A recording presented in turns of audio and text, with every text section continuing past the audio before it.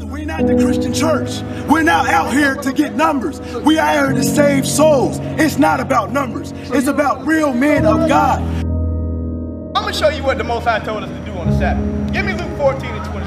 What you're doing right now is what the Most High commands each and every black, Hispanic, and Native American man to do. We are out here raising up the 12 tribes of Israel. That's right. Which are you so-called blacks, Hispanics, and Native Americans. Read that. No, we're the propitiation of our sin. And he is. Jesus Christ is the propitiation of our sin. That's right. Bring it up. So that's the kind of nonsense we're talking about. Of God. The what? Oracles of God. This Bible was only given to the children of Israel. That's right. It was not given to any African. It was not given to any Egyptian. Give me Psalms 147, 19 and 20. Because according to the Bible, we are at the bottom of society because we do not keep God's laws, statutes, and commandments. That's right. It is high time that we wake up out of sleep. Neither keep they the king's law. And they don't even keep the king's law. Because guess what? Just because the so-called white man says Sunday is the Sabbath, we say, no, that's not true. The Sabbath is on Saturday, and we're going to keep it on Saturday. That's right. And we're going to write up a written document saying I'm not working on the Sabbath. Because we're different from everybody else. We're not going to do what everybody else. We're not going to sing and dance like the white man has told us to do over 400 years.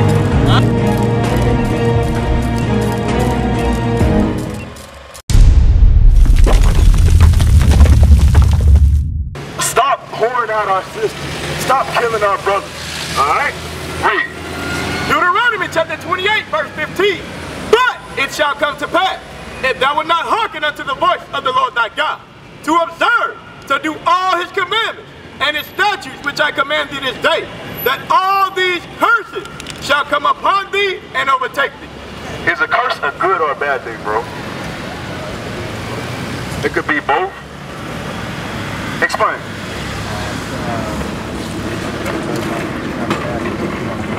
Alright, so most times it's known as what? Most times, right? So my question to you, it just said, curses shall come upon thee, right? What nation of people is the book of Deuteronomy talking to?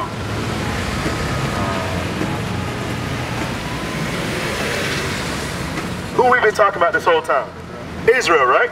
So the book of Deuteronomy is focused on one nation of people. I want you to read that again, officer. Deuteronomy chapter 28, verse 15. But it shall come to pass, if thou wilt not hearken unto the voice of the Lord thy God. So if the Israelites would not hearken unto the voice of the Lord thy God, read. To observe, to do all his commandments. All his what? All his commandments, and his statutes which I command thee this day, that all these curses shall come upon thee and overtake thee. So all these curses should come upon the children of Israel and overtake them. Jump straight to 68. All right, because I want to make this vivid in your mind and clear. All right, let me ask you a question. How did our forefathers get to this side of the earth?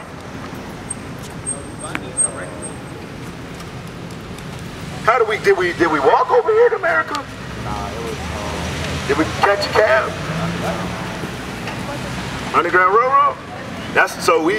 So from the west coast of Africa, we took a underground railroad to America? That's how we got over here? That's how we got away from slavery. I'm talking about how do we get here? How do we get over here? Did we take a taxi, catch a flight? You don't know? All right. Hey, give me Hosea 4:6. I'm gonna show you today. All right. And that's not by coincidence, because I'm starting to see as the generations come up, right? Nobody knows about slavery no more. Nobody knows that little bit of history. Because how old you? About 19, right? So yeah, you're like whole generation after me. You know what I'm saying? I'm starting to see that my people, they're no longer being taught the little bit about slavery that we was taught. Right. All right, listen to this. Hosea chapter 4 and verse 6. My people are destroyed for lack of knowledge. It does not say everybody. You have to understand that this Bible was written for the Israelites, right? So it says what? My people are destroyed for lack of knowledge. So it says my people, the Israelites, they are destroyed for lack of knowledge. Read. Because thou hast rejected knowledge, I will also reject thee. So if you want to, you know how you see these people keep walking past, right? So if they want to reject the truth of this Bible, the Most High God's going to reject them too. That's right. But you decided to listen to this Bible, right? Read. that thou shalt be no priest to me. See, thou hast forgotten the law of thy God. Forgot what? See, thou hast forgotten the law of thy God. That's the knowledge. Forgotten the law of our God. Give me Jeremiah 17:4. Forgotten the law. How do we forget the law? Don't forget what we just read, Psalms, right? It said the other nations came together to conspire against the Israelites, right? And then in that scripture it said we have forgotten the law. How do we forget it? Give me that. Jeremiah chapter 17 and verse 4. And thou, even thyself, shalt discontinue from thine heritage that I gave thee. Right on. And I will cause thee to serve thine enemies. To serve who? To serve thine enemies. No, Becky, Bobby, and Cindy. Read it again. And thou, even thyself, shalt discontinue from thine heritage that I gave thee. And I will cause thee to serve thine enemies in the land which thou knowest not. Because when we was in Israel, we didn't know nothing about no America. You got to understand that. It said we would serve our enemies in a land which thou knowest not. Think about Christopher Columbus, right? When they, quote unquote, discovered America, what was it referred to? Let me see if you know that. They called this place what? White man. It was a specific name that they called it? Yeah, specific name. You wouldn't know? Hey, bro, you remember when Christopher Columbus so-called found America? Do you remember that? What did they refer to this land as? Do you know? The New World. You remember that? They said that this is the New World, right? Read this scripture again for me. And thou, even thyself, shalt discontinue from thine heritage that I gave thee. And I will cause thee to serve thine enemies in the land which thou knowest not. Because nobody knew about America. Because it wasn't, nobody was over here yet. You understand that, right? All right, so let's go back to Deuteronomy 28 and 68, right? So I'm going to show you, thus save the Lord, how we got over here. So if you haven't figured it out, we came over here on slave ships.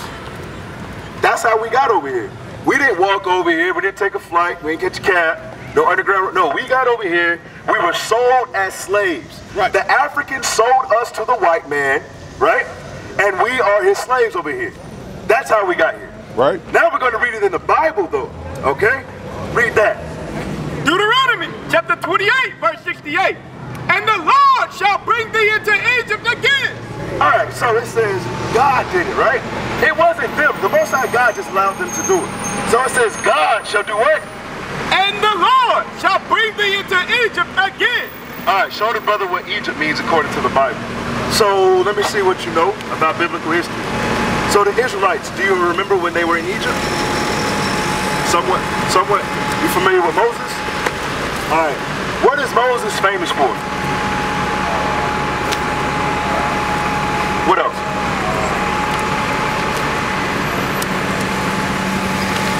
Just think about it. What else? Very famous. What is he famous for? Two things that he's most famous for. No.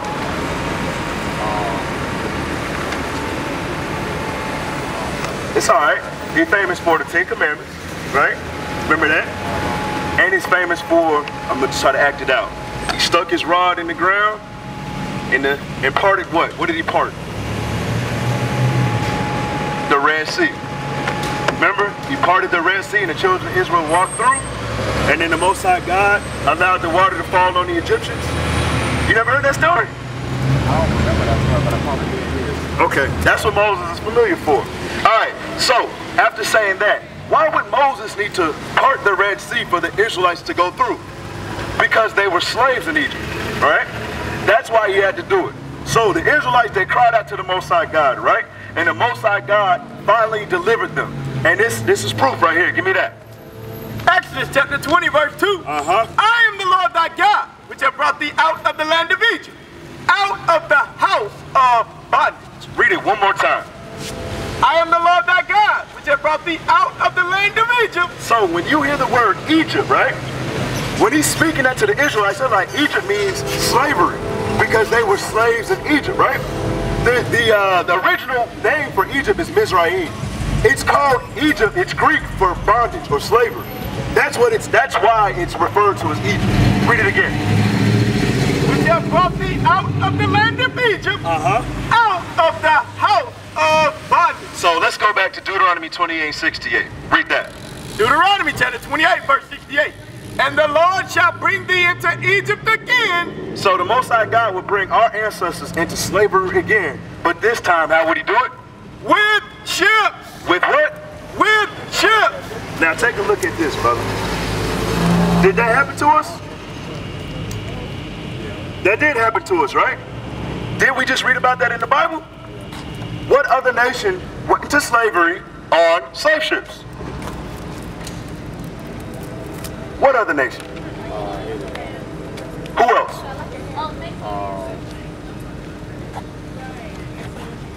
Give me verse 46. Think about it. It's hard to think of one, right? Because it didn't happen to anybody else except us. That's right. That's why. Give me verse 46. How you doing, sis? Deuteronomy chapter 28 and verse 46. And they shall be upon thee for a sign. So, brother, these curses written of in Deuteronomy 28 shall be upon the Israelites for a sign. What does that speed limit sign tell you, brother? That one right there. What does that tell you to do? To go that speed limit, right? So when we read these scriptures and saying that it says that only the nation of Israel went into slavery on cargo slave ships, what's that telling you? Absolutely. Read the scripture. I'm asking it again, all right? And they shall be upon thee for a sign. So these curses shall be upon us for a sign. And for a wonder. And upon thy seed forever. And upon the Israelites forever. My question to you was just how you see that sign and it tells you to go 25 miles per hour. When we read these scriptures showing that the nation of Israel was the only nation to go into slavery on slave ships, what is that telling you?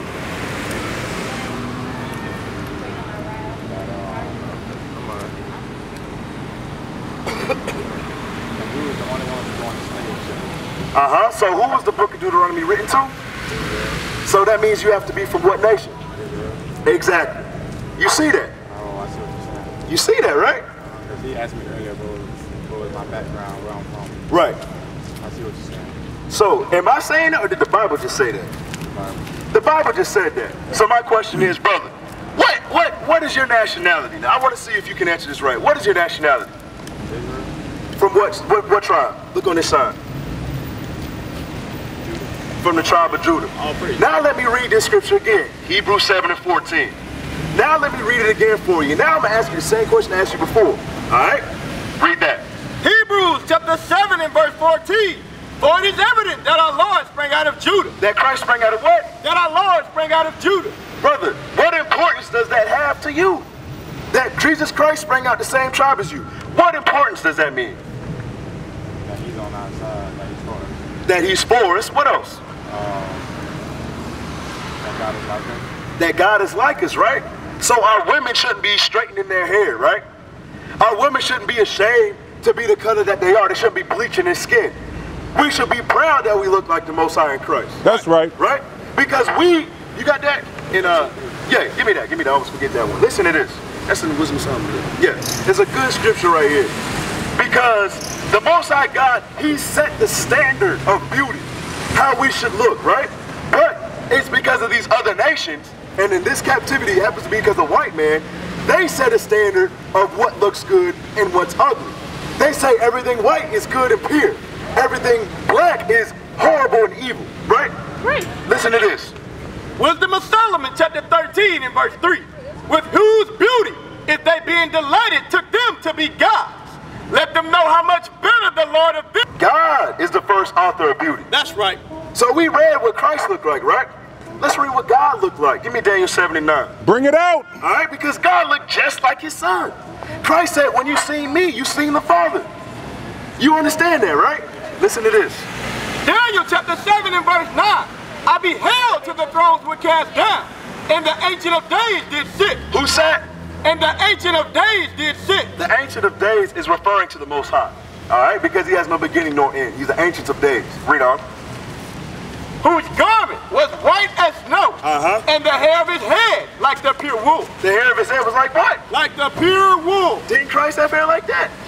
Give me Jeremiah 14 and 2. Why am I showing you these scriptures? Why do you think I'm showing you this stuff? So I can know more about my history. brought your heritage because it was stolen from us, right? Give me that.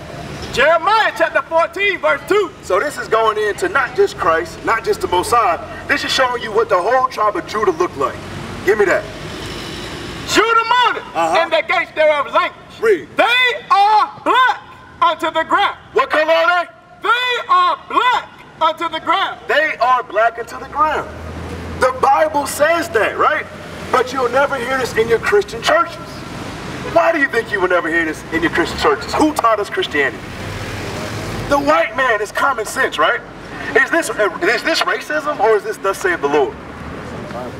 Why do you think we out here trying to give you the sense to wake up? You're not the same as a white man. You're an Israelite. And I'm trying to teach you your true heritage, that you have certain laws and holidays that you're supposed to be celebrating. You're not supposed to be celebrating Christmas, Thanksgiving, Easter, birthdays. That's not in the Bible. That's right. That's what they taught you. Right. Give me Isaiah 29 and 13. I'm going to show you that, because you hit it right on the head. We learned everything from our slave owners. Give me that. Isaiah chapter 29 and verse 13. Wherefore the Lord said, for as much as this people draw near me with their mouth, and with their lips do honor me, but have removed their heart far from me. That's our people, brother. It says that our people have removed our hearts far from God, right? So you know all that carrying on and so-called speaking in tongues in the Christian church like they love God, that's all taught. And I'm going to show you that. That was all taught to us. Read. And their fear toward me. And the way we fear God, right? Read. Is taught by the precepts of men. Taught by who? Is taught by the precepts of men. You just said it. What type of man taught us that? You just said it. You just said it earlier. And I just went to the scripture to show you what you said was true. What type of man taught us everything we know? All right, listen to the scripture. I'm going to show you that what you just said is in the Bible. Read it again. Wherefore the Lord said, for as much as this people draw near me with their mouth. So this people is referring to us, the Israelites. So we draw to God with lip service. We talk big, oh, I love God. But we in a club on Saturday and church on Sunday, right? Read.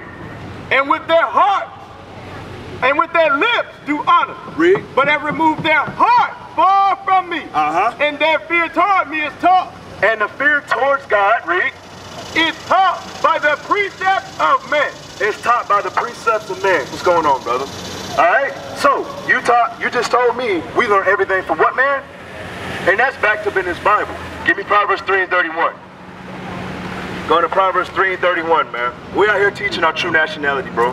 If you take a look at this sign and look at that fly, you'll get caught up. Give me that. Proverbs chapter 3 and verse 31. Envy thou not the oppressor.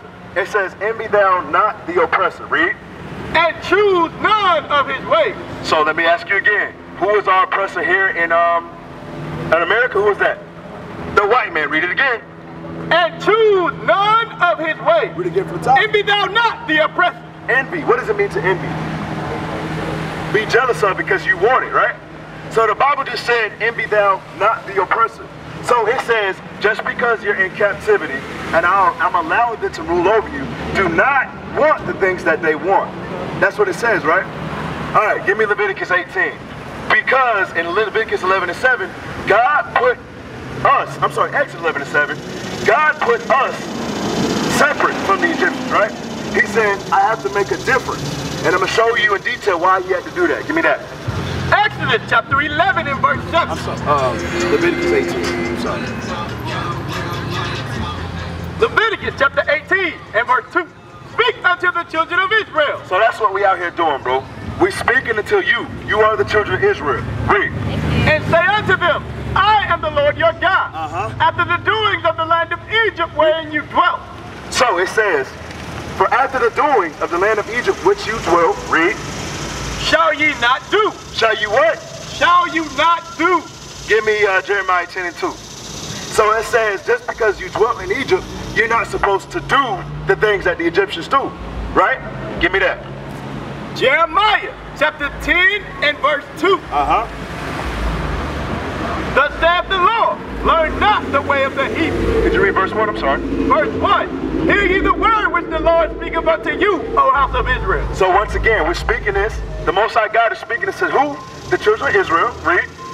Thus saith the Lord, learn not the way of the heathen. So the first one says, don't learn after the Egyptians. They're heathens. But then in this scripture, he says, don't learn after any other heathens, right? So let me teach you some laws, right? Because I'm going to show love to you according to this Bible. Give me Numbers 15:38, right? So I'm going to teach you how not to live after the Americans. Because believe it or not, right? What day is the Sabbath day, as a matter of fact? What day is the Sabbath day?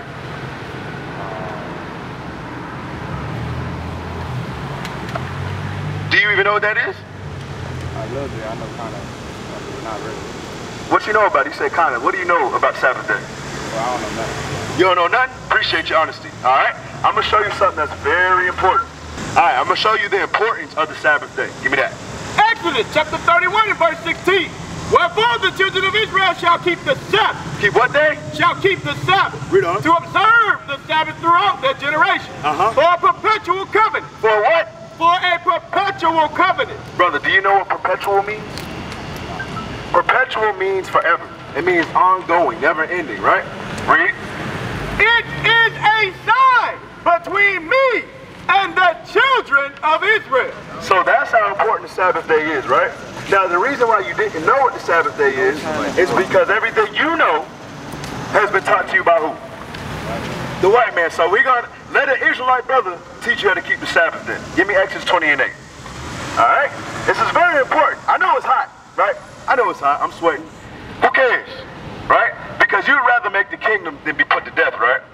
That's because right. you know if you don't keep God's commandments, you're going to get put to death. That's you know right. that? All right, you know that. All praises. Give me that. Exodus chapter 20 and verse 8. Remember the Sabbath day to keep it holy. 6 days shalt thou labor and do all thy work. But the 7th day is the Sabbath of the Lord. So what day is the Sabbath? Sunday, 7th day. Really? Monday day. What's the first day of the week? First day of the week, to me, is Monday, but Hold on. Look at the calendar. What's the first day of the week? Sunday. Right. That's universal. That's everywhere. I'm saying Monday is the first day. Why is that though? Why do you think Monday is the first day of the week? Daniel 7:25. Why do you think that? Because the white man says that. That's right. Because he says the weekend is Friday, Saturday, and Sunday, and then your week starts Monday. But look at the calendar. The calendar says Sunday, Monday. It says Sunday's the first day. You see that, right? And I'm going to show you where it says that in the Bible. Give me that. Daniel chapter 7 and verse 25. And he shall speak great words against the Most High. The he is Esau, the so-called white man. Read. And wear out the saints of the Most High. We are the saints of the Most High. All right? We are the Israelites. Read. And think to change times and laws. Think to change what? And think to change times and laws. And that's what he's done that because you just told me that Monday was the first day. So he has changed times and laws. Where on the calendar, Sunday is the first week, but we can't even think that because Esau told us Monday was the first day of the week. You see that? Give me Exodus 28 again, 20 and 8. So what day is the Sabbath? Sunday. What day is the Sabbath? Read Exodus 20 and 8. Read this. Listen to this. Listen to this. I'm listening, but I'm kind of... Are you confused? I know why you're confused. Listen to this. Make it real simple, all right? Exodus chapter 20 and verse 8. Remember the Sabbath day to keep it holy.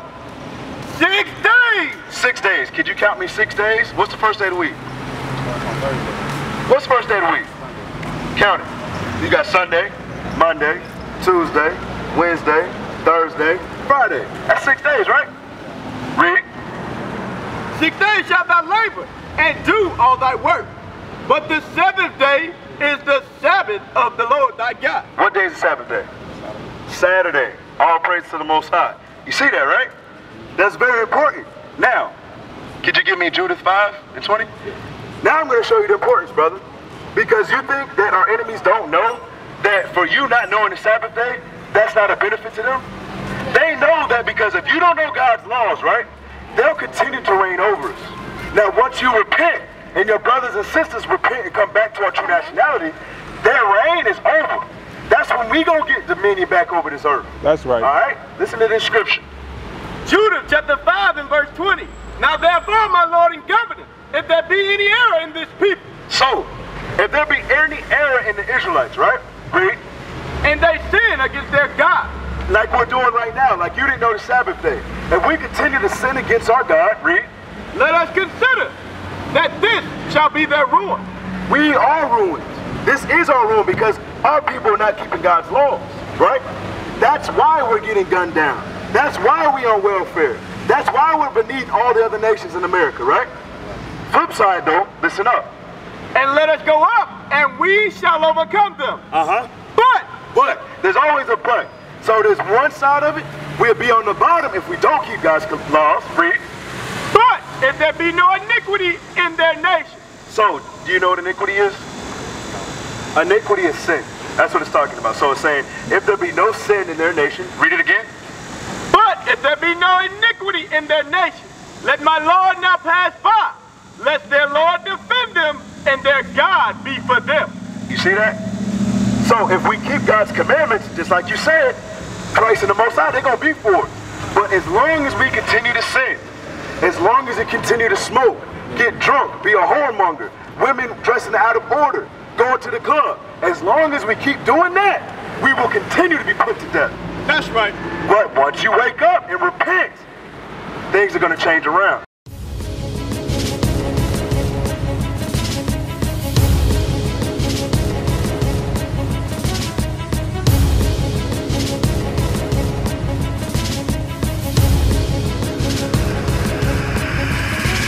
Shalom, Israel. I'm Elder Nathaniel, Israel United in Christ.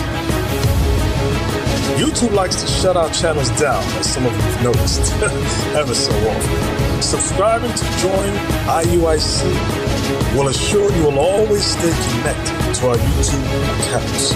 We want to do our best to make sure this truth gets out. Please click and join our subscriber YouTube channel called Join IUIC to stay linked to all of our videos. So again, please make sure you subscribe to this Join IUIC channel to get your latest updates from all our YouTube channels. Shalom.